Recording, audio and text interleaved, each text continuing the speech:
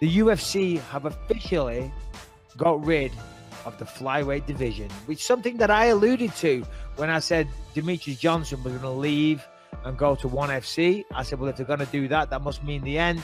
And lo and behold, I hate to call myself a genius, but I did predict these things, man. I think Michael Bisping said it best. This is the end for the flyweight division. There's no more. I mean, granted, there were like 7 fighters at flyweight. I mean, what are you gonna do? Are these guys all gonna move up to bantamweight now, or are they going to go out to another organization? Well, that's an interesting question. Somebody yesterday threw around the conspiracy theory as well, because Ray Borg and Joseph Benavidez were scheduled to fight this Saturday, but Ray Borg has pulled out. I'm not sure what for, some kind of complications with his weight cut, but that was on the Wednesday, and somebody had the idea. I wonder if, because they're getting rid of the flyweight division, the UFC just said, here, there's 50K each for not fighting, there you go. But what I was going to say was, I remember at the time, when the Khabib Conor fight, there was a lot of talk of a new weight division, 165 pounds. And Dana actually came up with a good point. Now, I don't fully agree with his notion not to have new weight classes, but the point what he said was a good point. A reporter said, well, why don't you want a 165 pound weight class? And he said, well, everybody that can't win a belt at 155 and everybody that can't win the belt at 170 will all go to 165. And he's kind of right there. You know what I mean? The top of the food chain in 170 and 55 will stay there. The weaker ones will go to the new 65 division. And I guess that's kind of what you'll see now with the 125 going. All the better people, the bigger ones for sure, will go to 135. Like Henry Cejudo, he's fighting TJ Dillashaw. So champ versus champ, even though technically Cejudo might not be a champ then.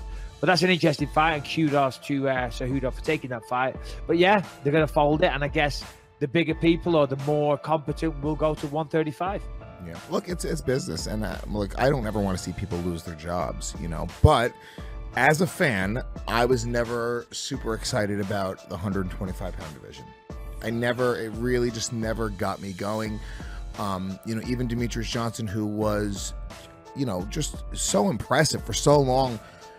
Whatever it was, and it's not just me, but a lot of people, he had trouble getting people behind him. And you know, I don't even know what it is. You know, because that's not true with the case with, like, I remember when the UFC brought back 155 pounds because they were at 170 for a while. You remember that, right? When they brought BJ Penn back in, they basically brought 155 back for BJ, I believe.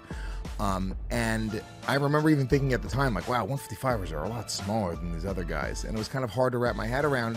But then these stars emerge, and, you know, we've seen it straight on down to 135 pounds. With 125, for some reason, DJ, who was unbeatable for a long time, was never able to break through, and it never got. And if the champion can't break through, who is debatably pound for pound best in the world, most people agree, most experts agree, then what chances anybody else have at 125 pounds? I agree.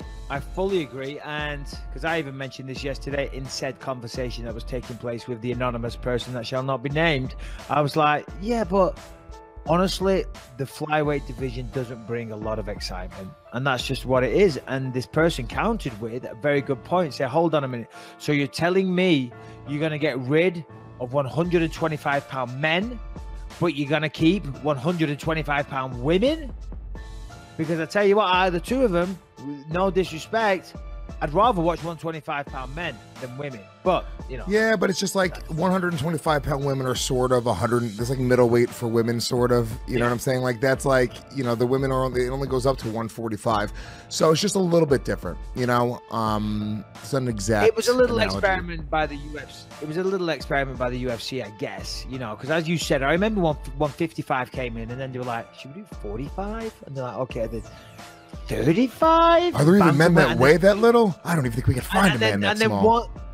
And then one day somebody went, what about 125ers? And they were like, oh my God, you mean 12-year-old boys? Yeah. Fuck it, let's go. And listen, there's some fantastic talent in there. There is Cejudo, Demetrius, Benavidez. I have an idea. We're going to get leprechauns from the St. Patty's Day parade to fight in the cage. This will be hilarious. Exactly. So, yeah, they've got rid of them. So, if you performed in the flyweight division in the UFC, well done. Congratulations. And I hope you find a new home, either at bantamweight or maybe at ONE FC or wherever. I mean, do you think it's as unemotional as they just have somebody in the back offices now and they are crunching numbers, putting them through their special finance algorithms, and I'm sure they have all the best people in the world, and they go, all right, there is no path to victory here for 125 pounds to be a profitable division. We've done all the math, we've put it in we've spoken to all the experts, it's just not going to happen. And at that point they go, cool, we're not losing money, we're not in the business of not making money, fuck that, it's over. Well, of course. I mean, Demetrius Johnson is on everybody's pound-for-pound list as one of the best.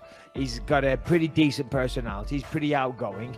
Contrary to a lot of 125ers, he's a finisher. He finishes a lot of fights. We've seen some spectacular finishes at the last second. We saw the suplex to armbar. Seen a lot of great stuff. And the guy has a personality as well, and he talks. So, and even still, he wasn't a draw. So I guess at some point you've got to draw a line in the sand and say, okay, that's not working. We'll move on. And it is a shame for those guys. All jokes aside, it is a shame for those guys, and I wish them all the best.